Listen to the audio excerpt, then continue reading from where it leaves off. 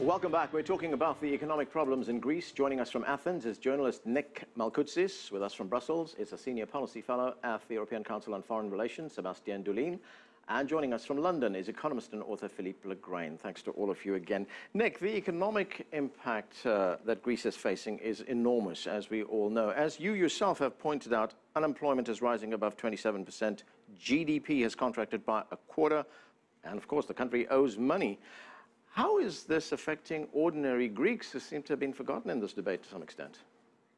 Well, they have, yes, and it's often the case that people come here and they look around and they don't see the signs of the crisis. But of course, this is a type of crisis that we, in Europe at least, we really haven't experienced before. A developed European economy losing a quarter of its GDP within a few years, unemployment shooting up at one stage close to 28%, and at the same time having to shrink a deficit of over 15%. I mean, this simply hasn't happened again, so we don't really have the reference points when we're looking for it. But if you scratch beneath the surface, there are serious problems. And if you look at one, for instance, unemployment, around 80% of the Greek people who are unemployed receive no benefits at all. They're completely left to their own devices. We also have problems in terms of rising poverty levels. We have a very high risk level of households at risk of poverty.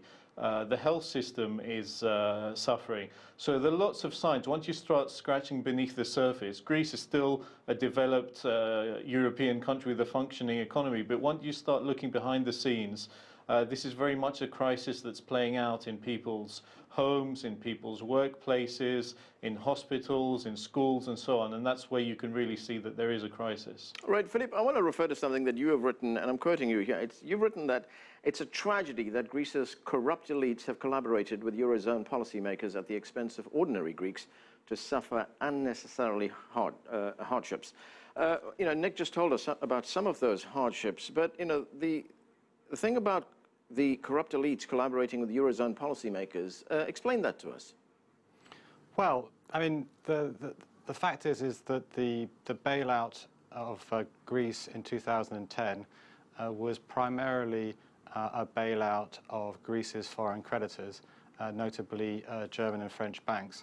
And because of the refusal to write down Greece's debts, absolutely brutal austerity has been imposed on Greece. Now, the myth is that this has been accompanied by wholesale reforms to make the economy function better.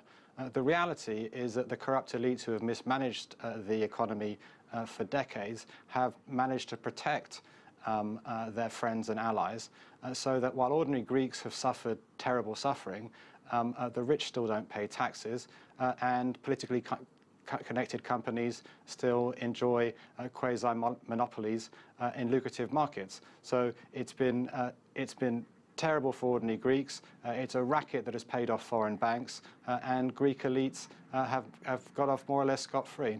Right, as Nick has been pointing out to us. Sebastian, there is talk of Greece dropping out of the Eurozone. Is that likely to happen? I mean, is there a possibility of that, or is that just bluster?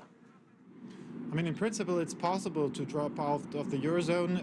In such a scenario, Greece would probably default on its debt, and as a next step, they would introduce a new currency to recapitalize their own banking system. Of course, there are some legal issues here relative to the European treaties and, their obligations with their partners, but it doesn't mean it cannot be done. It has been done in the past with other countries leaving certain currency arrangements, and it can be done in the future. And in the end, political will and economic reality will trump the legal basis, and it's imaginable that this could happen.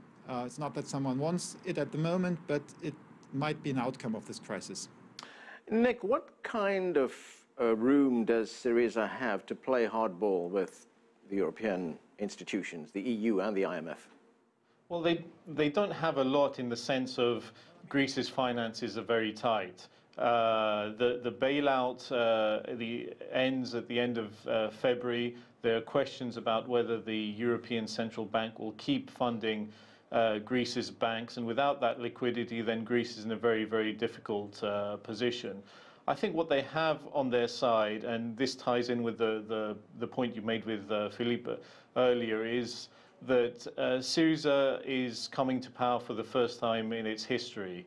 It has this ability to go to the Europeans with a convincing plan to say that, look, a lot of the structural reforms you wanted done in the last few years weren't done because the political system didn't want to do them. We don't have those vices. We don't have those reservations. We want to do them, and we want you to help us make these advances in terms of fighting corruption, in terms of greater transparency in the political system, in terms of improving the tax collection. But they have to bear in mind that the Europeans, the Troika, have heard these kinds of promises before. So they need a real convincing, detailed plan over the next few weeks that will get the Europeans on their side and will form part of the basis of this consensus that we're looking for over the next few weeks.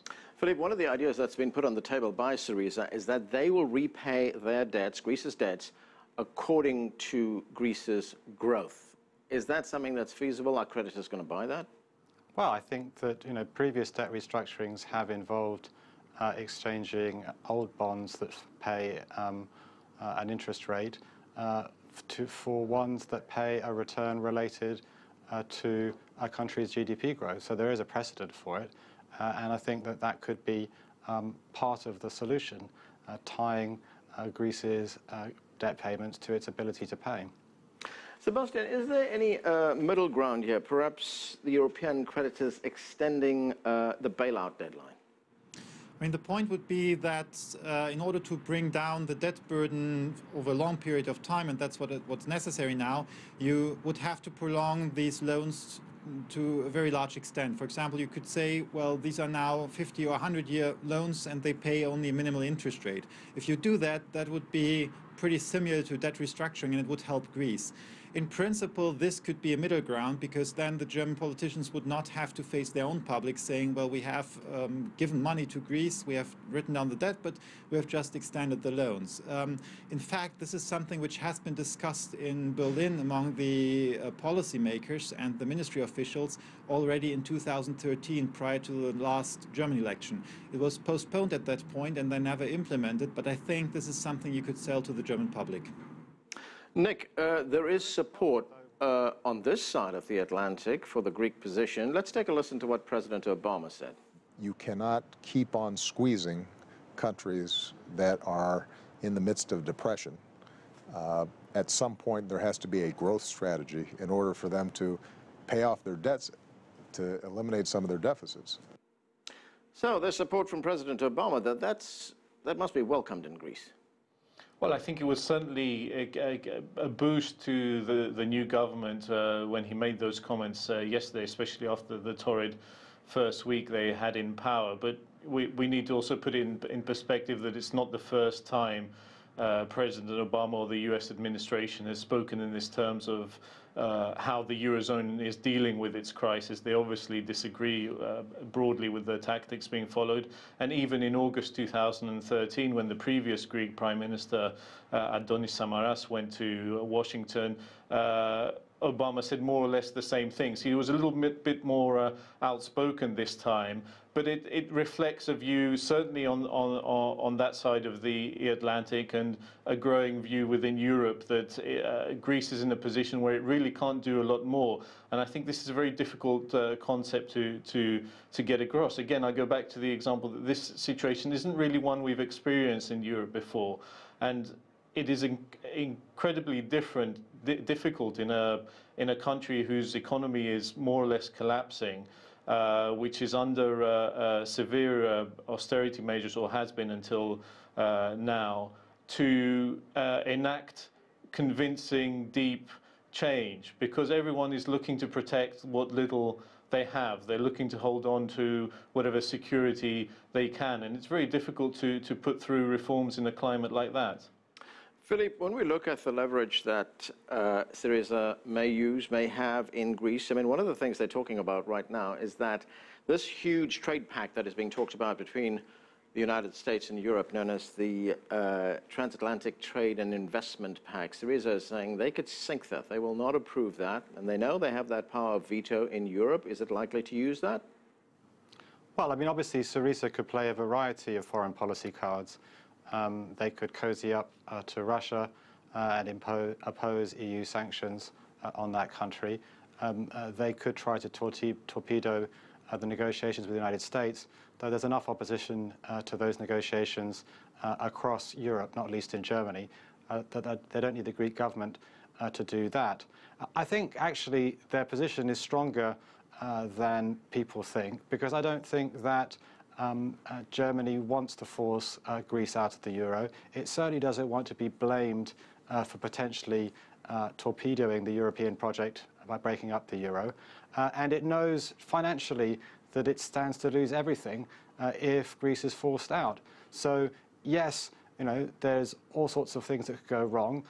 Yes, either side are going to say things which make it look like agreement is impossible, but I think that you can find a middle ground. Sebastian pointed out that one sort of room for agreement would be in terms of extending maturities and cutting interest rates.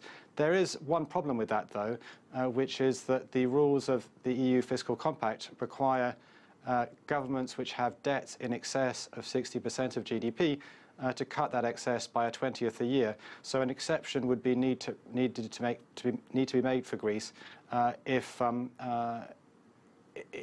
the nature of the debt write-down didn't involve a headline haircut.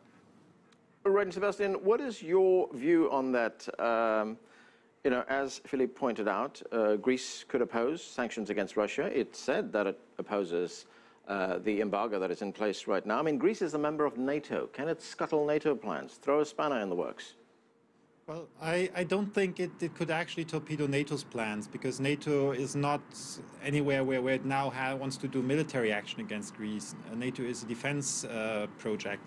But of course, it's bad enough if Greece manages to torpedo the sanctions, because as the law is in the European Union, they are up for renewal soon. And in addition, if you want to pass new sanctions, you need a unanimous vote by the member states. And so if Greece says no, then the sanctions will expire and there will be no new sanctions. And this is, of course, pretty heavy leverage over EU's external policy and foreign policy, especially since the Ukraine is the first big test of the new framework of foreign policy the EU is trying to put together.